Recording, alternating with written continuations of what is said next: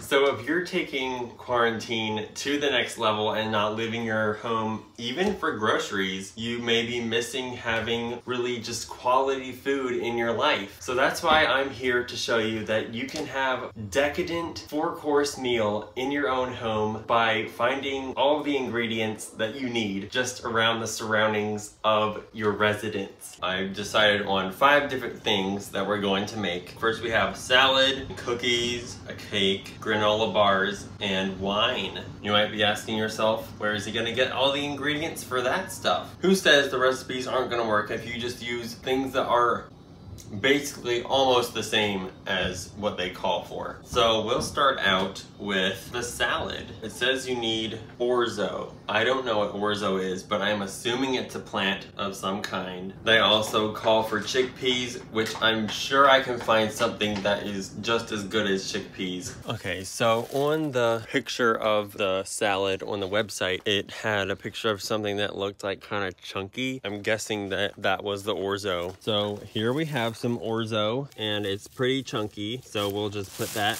into the shopping bag. Amazing substitute for chickpeas. Delicious. We have plenty here, so we're not going to be going hungry anytime soon. So the recipe did not call for it, but I like to have some greens in my salads, so I'm a regular Gordon Ramsay over here. So we have successfully gathered almost all of the ingredients. So the first thing it says to do is boil the orzo. It's looking great already. Here we have the orzo, and I'm just gonna boil it here for 7 to 8 minutes. Season the chickpeas. Toss them in a bowl with lemon juice, lemon zest, and salt. Okay, so it says lemon zest and lemon juice, but I just have this clementine. So I think how you do zest is you just grate some of the side on this. So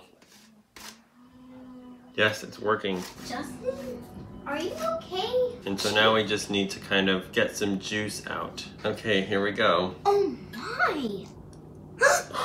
So here is the chickpeas and the lemon zest just sitting in there, getting nice and flavorful. Justin, this does not look right.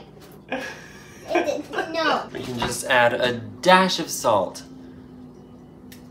There it is in all its glory. Just turn that off and move it off the burner, I think. So it looks like we need a red pepper, red onion, and some herbs. We've got our handy little shopping bag, and we're gonna go forage in the wild. I found something that I can use for the pepper. It's basically kind of like a very thin piece, and then you normally cut that up even more. I found something thin.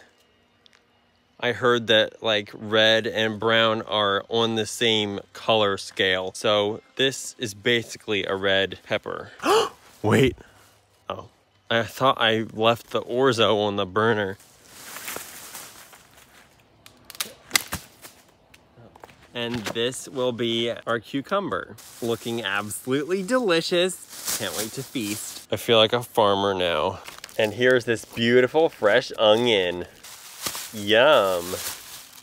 The salad is gonna be on the table, ready to eat at any moment. And she is so excited.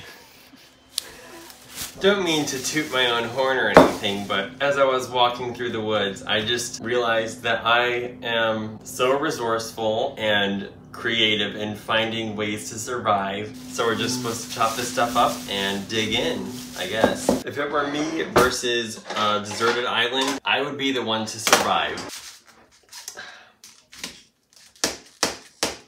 Things are starting to go awry. It said to cut up the cucumber, but this is very stiff. Okay, let's try it with onion. Okay, that's not working either, but we still have the various pieces of red pepper. So we are putting the orzo into the bowl. If you're hearing any noises of various machines, it's because our deck is crumbling to pieces and they're out there trying to salvage the last shreds of its existence before it turns completely into dust. We have the orzo and the chickpeas in here, so we can just add the rest of the ingredients to the salad. To be honest, I am frankly astounded at my own culinary expertise. We are going to make some amazing cookies. We don't have to sacrifice quality. Trust me, I'm experienced in this. We need 1 cup salted butter, 1 cup granulated sugar, 1 cup of brown sugar, 2 teaspoons of pure vanilla extract, 2 large eggs, 3 cups of all-purpose flour, 1 teaspoon baking soda, 1 teaspoon of salt. And the last ingredient, which is 2 cups of chocolate chips. Butter. Tastes good. We have our baking soda. I can tell this is gonna be a masterpiece and a half. All right, and then we can add the chocolate chips. I'll put them on a tray and they can bake. So here you can see I'm just mixing up the batter, getting it ready to cook. During the quarantine, everyone has been talking about their mental health. Personally, I've been doing pretty well. I haven't even gone even a little bit crazy at all. I'm just doing so great, not unhinged. I'm acting completely normal. Can't wait to eat these with my family. I'm sure they're going to be thrilled to see that I've made them such a treat. I was taking a cooking class before all this started, and I'm sure that the teacher would be more than proud to see that all of her good teachings have not gone to waste in the slightest. Since I'm making cookies, I think that I might not make the cake. That might be a little bit too much for today. And also, you want to stay healthy. Cake and cookies might be a little too much. So since we can't use the oven because there is a family of goblins living inside it, we're going to use the hot car to bake our delicious cookies. So I am a big proponent of innovation, and I personally have not heard of apple wine or clementine wine. I'm gonna make it today for the very first time. These are very well prepared. I planned in advance for this video, and I expertly aged the fruit. We are going to be doing the old tradition of stomping on the fruit to turn it into juice. How they used to do in, like, what, ancient Egypt or something? So we have all of our aged fruit, and I'm just gonna stomp on it until it turns into liquid, just like in the olden days. And it'll be so delicious. I can't even wait to eat it, or drink it, I mean. So yeah, let's go.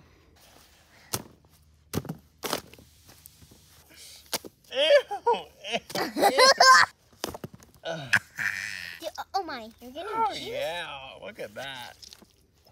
You have a lot of pieces on the grass though. Yes, it broke. Oh yeah.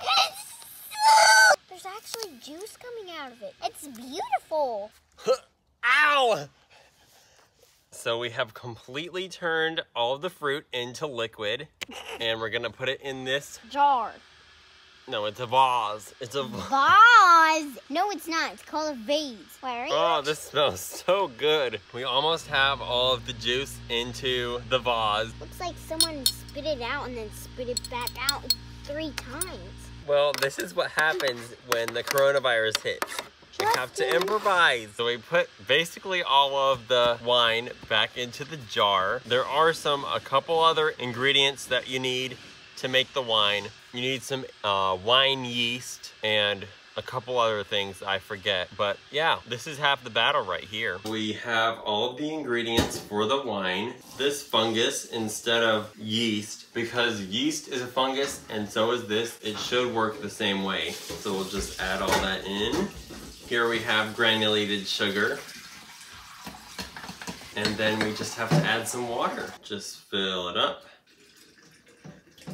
So here is the finished product of the wine. The last thing we have to make is the lasagna, which earlier I said I was gonna make something else, but I changed my mind. So in lasagna, you need like layers of like meat and then the strips of noodles and stuff. Just get a good amount. Healthy as can be. So we're finally here to make the last dish of the meal, which is gonna be lasagna. Yeah. A layer of pasta, and then you get your vegan meat. Another piece of the pasta. The last one. There you go. So I'm just gonna get the cookies out of the car and we'll have a feast. And they smell so good. Just look at these beauties. Can't wait to eat them. Yeah, they're definitely not made out of poop. I've never seen chocolate chip cookies look better than this. all of my dinner is done. We have the chocolate chip cookies, the wine, vegan lasagna, and this delicious salad. I'm just gonna go outside and have a little picnic and eat some of this delicious food.